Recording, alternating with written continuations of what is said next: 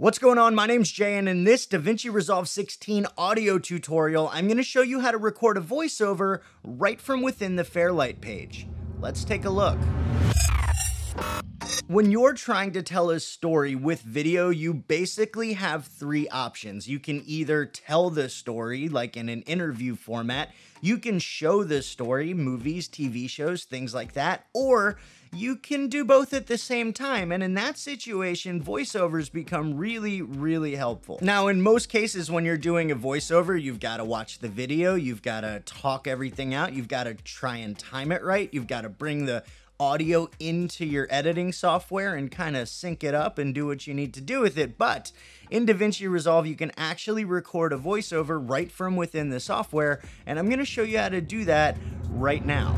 Okay, so we are here in my computer, and recording a voiceover in Davinci Resolve is super easy, but there's a couple things that we need to take care of before we actually jump into Resolve. See, Davinci Resolve, when it comes to recording voiceovers, does not support 44.1 kilohertz, which if you work with audio more than you work with video, you may actually have to change some settings in your computer. Now, I work on Windows, so I'm going to go ahead and show you how to do this in Windows 10. It's super easy. All we're going to do is we're going to come over to our little speaker icon. Let's go ahead and right click on that. We're going to go to Open Sound Settings. And the first thing we're going to do is come to Output, and we're going to go to Device Properties. Click on that. Go down to Additional Device Properties. We're going to come over here to Advanced. And you're going to make sure that in this drop-down box, you have it set to the 24-bit 48,000 hertz studio quality. Go ahead and back out of there. Go back to our settings. Let's come down here to input. You're going to make sure you have your microphone selected. Same thing, go to device properties, additional device properties, go over to advanced, and same thing, 2-channel 16-bit 48,000 hertz DVD quality. Go ahead and hit OK. And then if you're like me and you use a field recorder as a USB interface, make sure that that is set to 48 kilohertz as well. All right, let's go ahead and back out of that. We're going to go ahead and open up Davinci Resolve. And if I click back over to the edit page, you'll see that I have a couple of clips already lined up and ready to go, just some stock footage of a beach. And that's all we're going to be using for this. Let's go back over to the Fairlight page.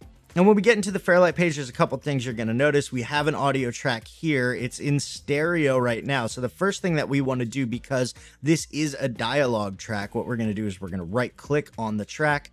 We're going to go down to change track type 2, and we're going to select mono. Then we're going to come over to our mixer, and where it says input, we're going to click where it says no input.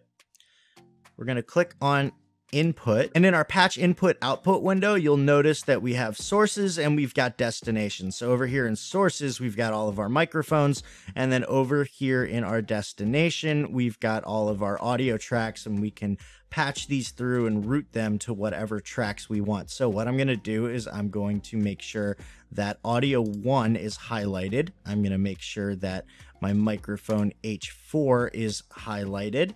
And I'm just going to go ahead and click patch. And now we can see that our microphone is now patched through to audio 1.